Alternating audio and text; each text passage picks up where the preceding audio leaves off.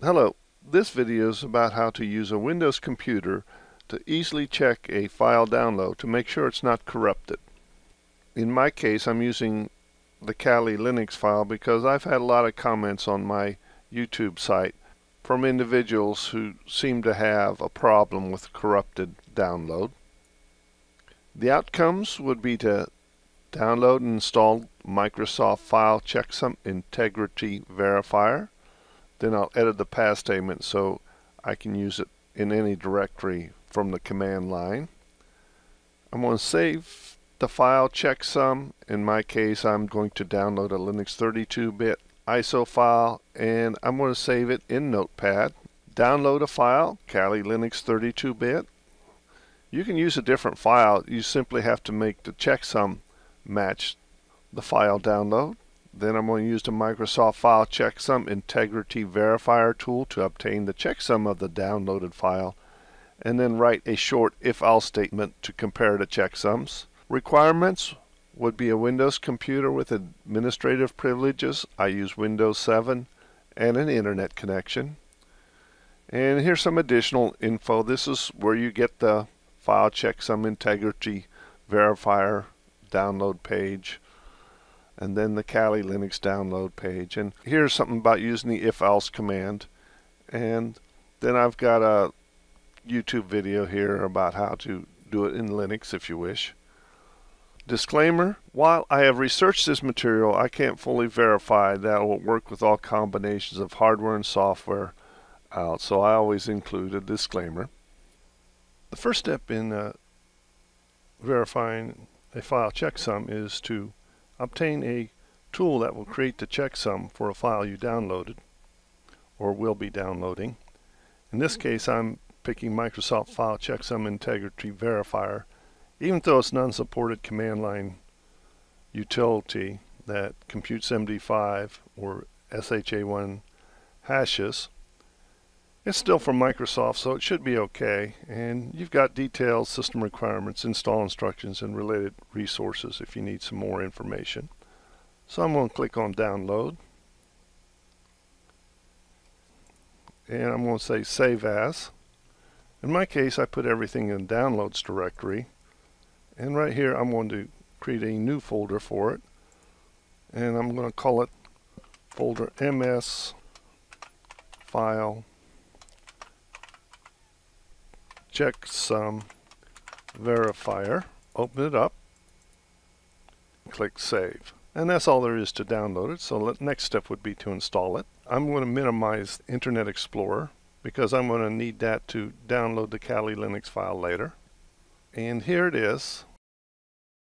I simply right click and run as administrator and click yes, and it will install it and ask for user authentication.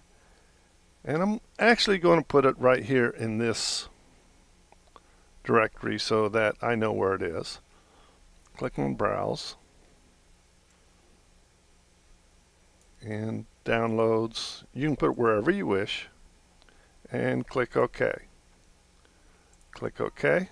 Extraction complete, and right there it is. Got a README file that gives you directions on how to use this, but I'm going to demonstrate that. And it's called FCIV. Works from the DOS prompt. But first, before I do anything else, I want to change the path directory. So if I go to the command prompt, type in FCIV, I'll get a statement saying it's not recognizing internal or external command. And if I do a path, there's no path to it. So what I'm going to have to do is edit the path statement so that it will go to Downloads MS File Checksum Verifier. Basically, I'm going to go to Start, Computer, right click, Properties, Advanced System Settings, Environmental Variables, and come down here where it says Path and click on Edit. And what I have to end to the path statement is this directory right here. C Well, before I add another one, I need to put in a semicolon, then a C, colon, backslash, downloads, backslash, ms file, checksum, verifier. Make sure that, verifier. Make sure that everything is spelled correctly. Otherwise, this is not going to work. I've got C, colon, backslash, downloads, backslash, ms file, checksum, verifier. Click OK. Click OK. And then click OK. So before I can use it, I need to exit here. Then I'm going to go back to my command prompt. And then I'm going to FCIV. And so now it's working. Before I can use the Microsoft File Checksum Integrity Verifier, I need to download a file and the checksum. Here I am at the Kali Linux download page. And I'm going to download Kali Linux 32-bit ISO. And the reason I'm picking 32-bit is because I only have a 32-bit Windows 7 machine here. And before I download, I'm going to get the checksum, SHA1 checksum, and I'm going to copy it. And we'll make sure I don't pick up an extra space or something here. Copy. And then I'm going to save it in Notepad. I need to use Notepad, not Word or another program, because Word adds some additional formatting commands that you really can't see inside of a Word document. So I go to All Programs, Accessory, Notepad, and I simply paste it here. I'm going to put a star at the end of it just to let me know that, okay, that's the end of it. When I copy and paste it in the future, I won't have to worry about the white space. I'm going to go to File, Save As, and the place where I want to save it is the same place where I'm going to download the Kali Linux file. So I go Local Disk, Downloads, and let me make a directory here and simply call it Kali Linux. And if I want to, I can say 32-bit or 64-bit, but I'm just Kali Linux here. And open the Kali Linux folder, and I'm going to call it checksum. And text is just fine. And click Save. And we'll go File, Exit for now. And so with the 32-bit ISO, I'm going to pick Direct and ISO instead of Torrent. If you have Torrent, you can go ahead and use that. So I click ISO,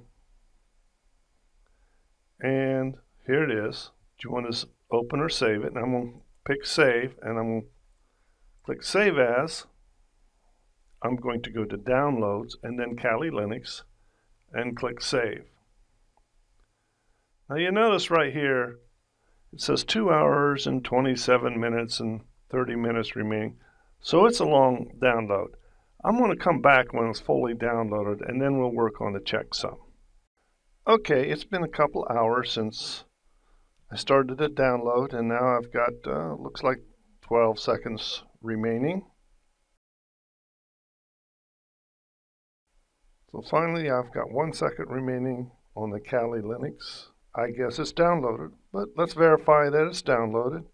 And that would be in Downloads, Kali Linux, and there it is. Okay, I've downloaded the Microsoft File Verify Check tool and Kali Linux.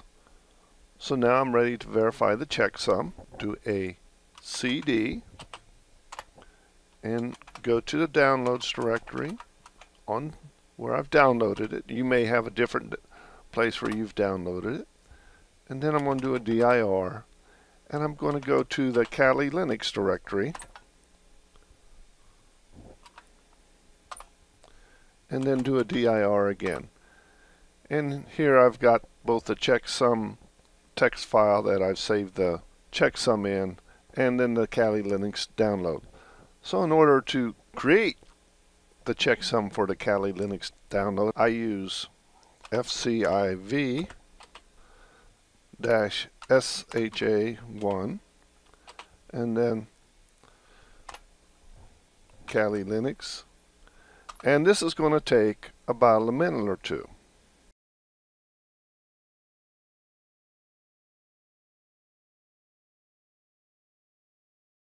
So now you see checksum has been created by the tool, by the Microsoft tool, but that's not going to do us any good because I can't sit here and copy and paste it from my MS-DOS prompt.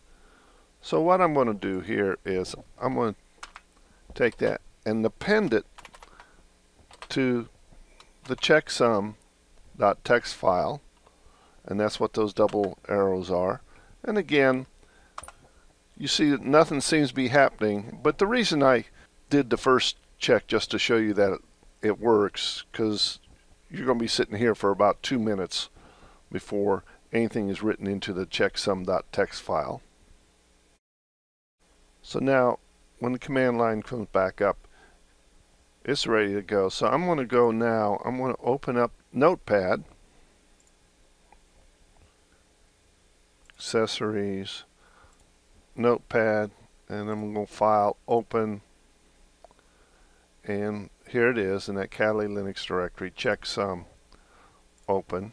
And you'll notice that here's the original file that came, and here's the updated file. Now you can compare them up and down here if you want, or you could do what I like to do is use the MS-DOS prompt to compare. So I say if/I, which would mean basically ignore case. Even though both of these have the same case, it may not always be the same.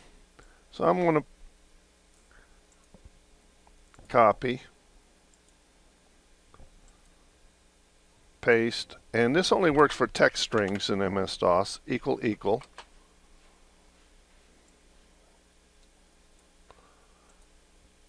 copy,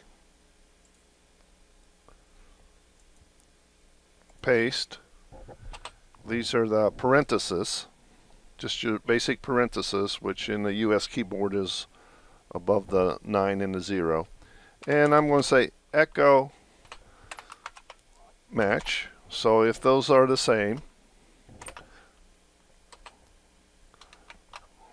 it's going to come out and say match. Else echo